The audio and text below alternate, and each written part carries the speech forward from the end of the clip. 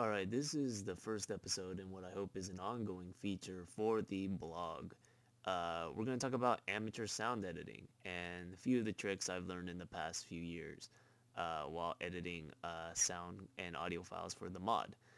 Today's episode is going to be about pops. These are basically breath noises that come whenever you say a plosive. A plosive is a P or B or noises where your mouth generates a puff of air, and the mics that are really sensitive will pick these up, and we don't want them in the track.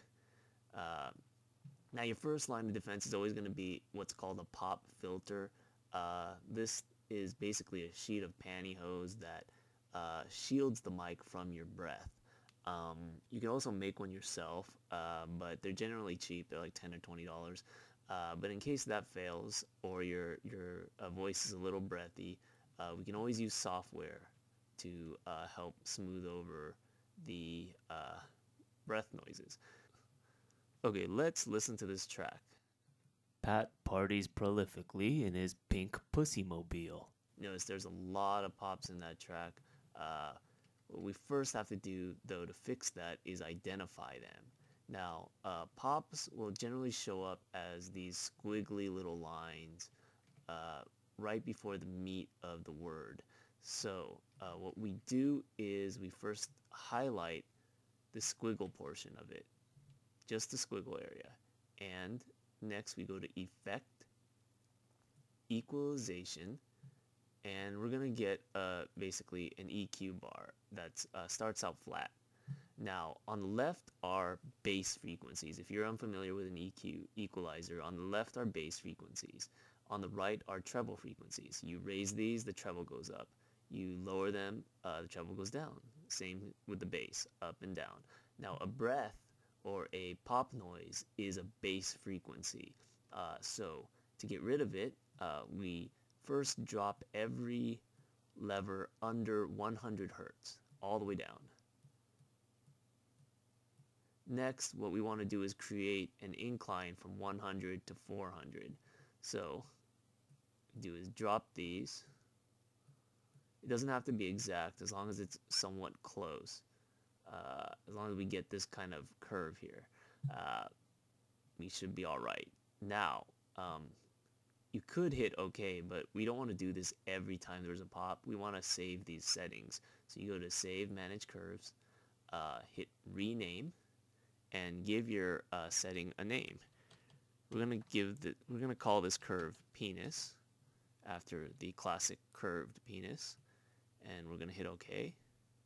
Now, if we accidentally flatten this, we can go back to our saved setting. We go to penis, and voila, it's there.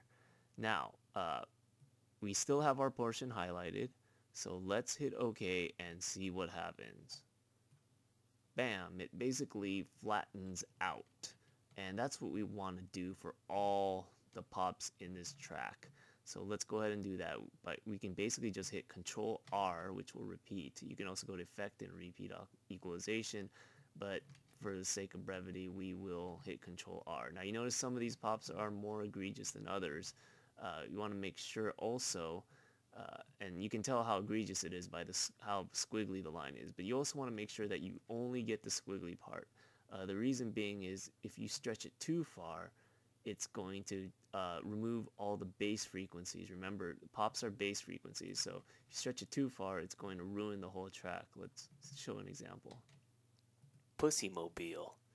If you notice, all the bass is gone, and so we don't want that. We only want to highlight the squiggly portion. Get both of those, and Pussy-mobile. sounds much better.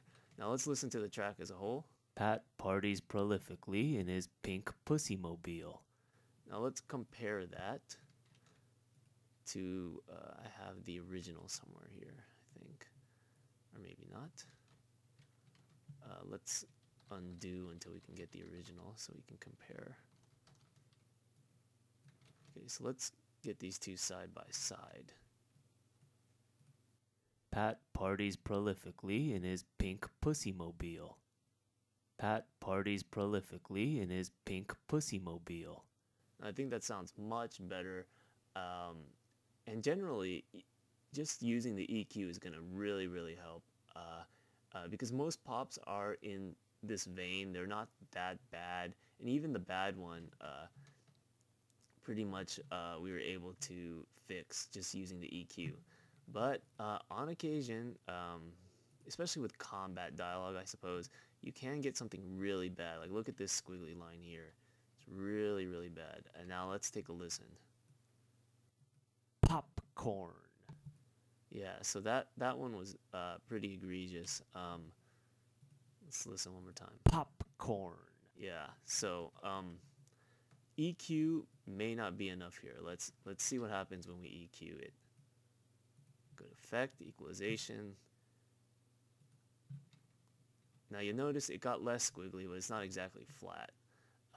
So if you take a listen, Popcorn. sounds pretty bad still. Popcorn. Popcorn. In fact, it doesn't really sound much different other than the bass being taken out. So, what can we do? Well, if you notice, the actual word popcorn, the O doesn't start until here. This is the O, these waves right here. And the P is this flat wave here. Now technically everything here is unnecessary. Now this might be unnecessary too, but it's flat, so it's not really a pop noise. We can leave that alone. But all of this can be deleted. And of course we want to make sure we leave the P, we leave the O, but delete the breath. Now normally you do not want to delete the middle of a sound wave because when you break the wave, it's basically going to create a huge crackle noise that will enter the track, and we don't want that. But in the case of pops, I've found that isn't the case. Deleting them is okay. It may be because these two lines are both flat and they line up pretty well. Because normally the only way you can break a wave is if everything lines up. If the remaining waves line up. So maybe that's why, but I'm not sure. In any case, it is okay to delete the squiggly part of a pop if EQ doesn't work. Again, it's probably a last resort kind of thing. So this pop we could probably EQ out and make it flat. Now you notice it looks a lot better, but we'll have to listen and see if it actually does sound better. Popcorn. Popcorn.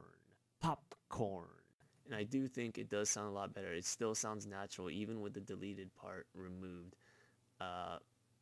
Even with the squiggly part removed, I should say.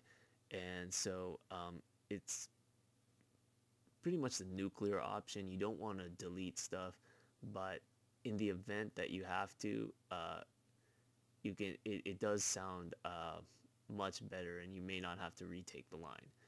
So that's it for this episode. Hope you learned something new. And if not, next time I'll just leave a bunch of gay porn here for you to look at. So, that's it.